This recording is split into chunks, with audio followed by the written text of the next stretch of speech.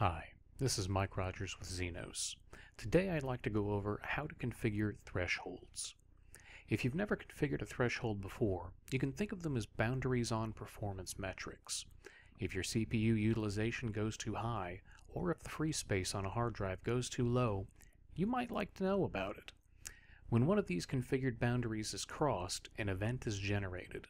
This event can be seen by your operators in the event console, or it can trip a trigger notification pair to notify interested parties or even take some remediation steps. Today we'll be creating a threshold on the root file system component of our test device. Here, you can see that the file system has been modeled with a total size of 13.42 gigabytes and is approximately 13% used. If we take a look at the template, we'll see that there are currently no configured thresholds and that the size is calculated by pulling the used blocks SNMP OID. The first thing we'll do when creating a new threshold is create a local copy of the template. This will allow us to test in isolation so that any mistakes made during the process don't result in an event flood and we don't wake any sleeping sysadmins. The Create Local Copy button is now grayed out to indicate that we're working with a copy of the template and not the original. Next, we'll hit the plus button to add a threshold.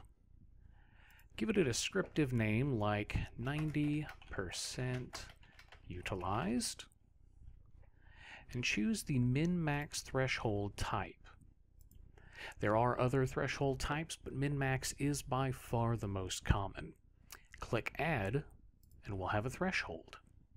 Except that the threshold doesn't do anything yet as it doesn't have any values. Let's finish setting up our threshold now. The Edit Threshold window has additional fields that we can configure. We can provide a more detailed description like, "This file system is nearing capacity. Please take action to correct this." The explanation and resolution fields can be configured to provide additional instructions to operators or links to internal resources like a knowledge base or wiki. In this component template, there's only one data point available to us. We'll select Use Blocks and continue setting up our threshold. A disk full scenario is more dangerous than just a mere warning, so we'll set the severity to Error.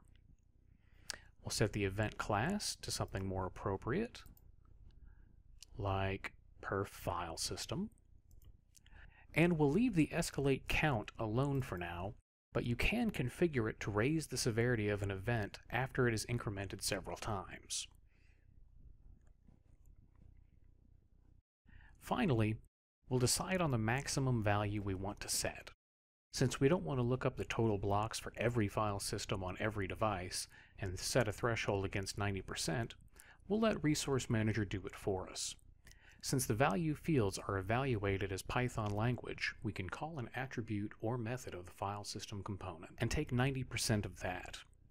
We'll start with here, which in this case is the component object. If we were doing this on a device level template, here would indicate the device object instead. Then we'll use the getTotalBlocks method of the file system component. Our max value is now the full size of the root file system, but we'd like to have our event before it's full. Since we're looking for 90%, we'll multiply the total blocks by 0.9. And there you have it. You've created a threshold against the root partition of a Linux device. But what if you want to test it before recreating this threshold on the original template? Let's take a look at how that file system is doing. We're still around 12 to 13%. So let's lower our threshold below that. We'll go back to templates and double-click our threshold again. Now, we'll set the max value for 10%. of the total blocks and save our changes. Let's go to the events page for the device and wait for our event. And there we go. Our event has come in, showing that the 90% utilized threshold has been exceeded.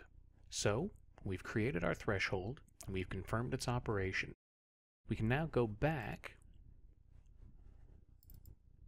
and set the correct 90% value, save it, and let our new threshold do its work. If we're confident in the threshold we've configured, we can apply it to the original template and then delete our local copy.